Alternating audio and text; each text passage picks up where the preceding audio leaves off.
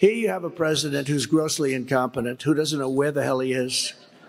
He can't even leave a stage. Like, when I leave here, I really know I'm going to say hello to these people, and then I'm going to walk down the stair. I might even say hello to the front row, maybe. But it's not that complicated. But this guy's always, where the hell am I?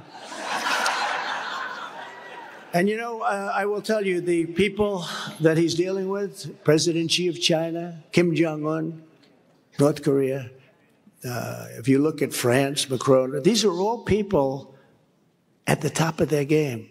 These are smart people, tough people. They're at the top of their game. We have a man who doesn't have a clue, and he's in charge of potential nuclear war, which will annihilate the whole planet.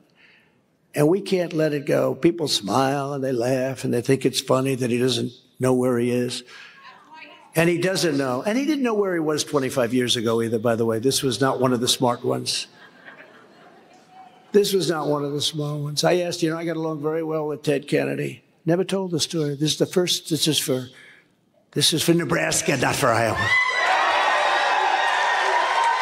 But I had a good relationship. I said, who's the smartest person? This is 25, 30 years ago. I got along because of Palm Beach and stuff. I did him a big favor, actually, Ted Kennedy.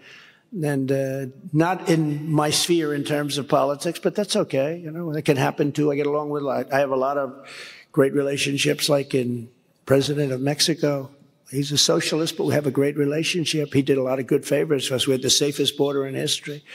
But with Ted Kennedy, so I said, who's the smartest senator? Who's the smartest one in the Senate? Years ago.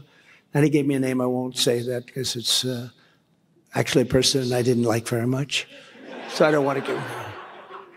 I said, who's the dumbest in the Senate? He goes, let's see, probably Joe. I said, Joe who? Joe Biden. He's the dumbest in the Senate. Now, that was by Ted Kennedy. Now, they'll go crazy. They'll say, oh, that's terrible. But he said this, and this was prime time. This wasn't now. And by the way, he's not old. He's off.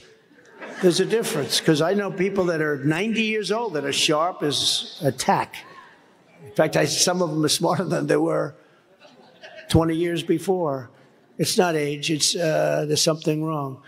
But he was never, and if you look at his foreign policy decisions, they were horrible over years, and his own people were saying that he doesn't make right decisions. But now he's incapable of, in my opinion, he's incapable of running.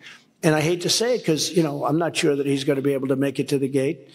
But I guess I'd rather have him than somebody that actually is intelligent, right? So I hurt myself when I tell you these stories, in a way. Although I wouldn't mind running against Kamala. I wouldn't mind. But these incredible poll numbers are the primary reason that crooked Joe Biden has weaponized law enforcement and ordered his top political opponent, me, right in the middle of the election, because we're right now in the middle of a big deal, ordered me arrested right here, right at this time. It never happened before. He's doing well. We have to arrest him. These people are sick.